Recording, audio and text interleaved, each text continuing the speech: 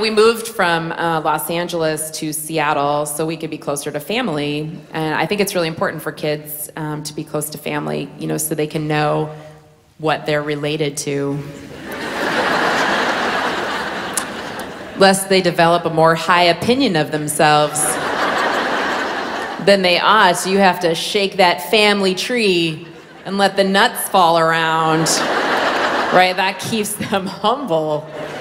My kids. And we moved to really close to family. There's so much family, and my family lives forever. So we have tons of generations up there. My grandfather's there. He's 95 years old. And I think his goal before he leaves this earth is to replace every part of his body with a metal alloy. He's got pins and screws all over his body. It's not enough for him to just tell you they're in there. He has to prove it to you. Right? So be like, you see that right there? There's a steel plate in my arm. Don't believe me? Punch it. He fell down, broke his leg. They had to put a titanium rod in his leg.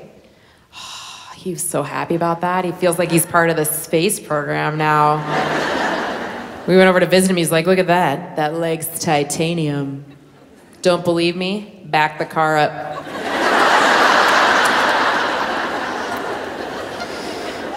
He doesn't have a very large estate, my grandpa, but he's gonna be worth a fortune in scrap.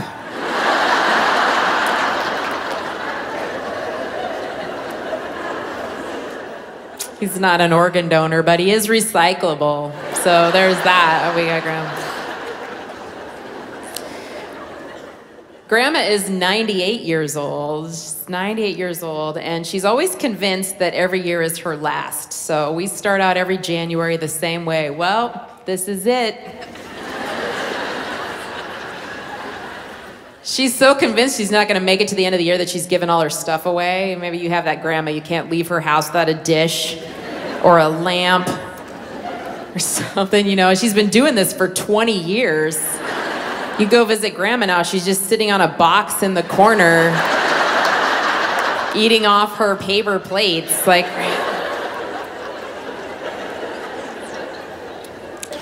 she's so convinced she's not gonna make it to the end of the year that she doesn't even want to buy full-size toiletries anymore.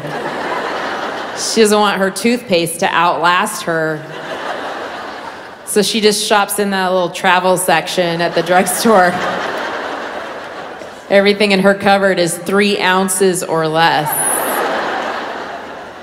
If there's a TSA checkpoint between here and heaven, Grandma's gonna make it. She's gonna be okay.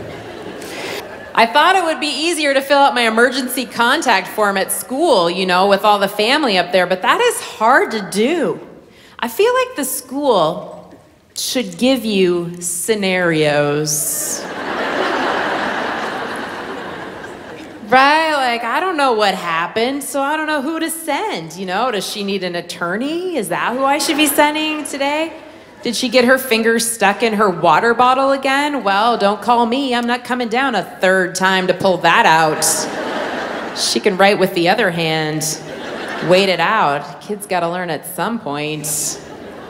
I don't know who to put on my emergency form. My grandpa can't go down there. He can't get through the metal detector at school. I can't put my grandma down. She's pretty sure she's not gonna be available that particular day. School won't let me use my mom as my emergency contact anymore. She was my emergency contact. They called her 3 times to pick up my kids. She didn't want to miss the program she was watching. So she would just try to convince the nurse that it must be an allergy to give them a Benadryl and send them back to class. And the last time there's like, oh, her head is really hurting her. Yeah, it's probably an allergy. Try the Benadryls. No, you know, she slipped off the monkey bars and landed on her head, and she's, yeah, you know, those monkey bars are so slippery from all the pollen this time of year. Maybe try the Benadryl. I feel like you should be able to put anybody you want down as your emergency contact at school. Right, do you remember that guy several years ago who was hiking in the mountains and he got caught and he had to cut off his own arm to save his life? I feel like he would make a really good emergency contact. That seems like a guy who is cool under pressure, right? I'm pretty sure if my daughter knew he was coming, she wouldn't get her finger stuck in her water bottle again.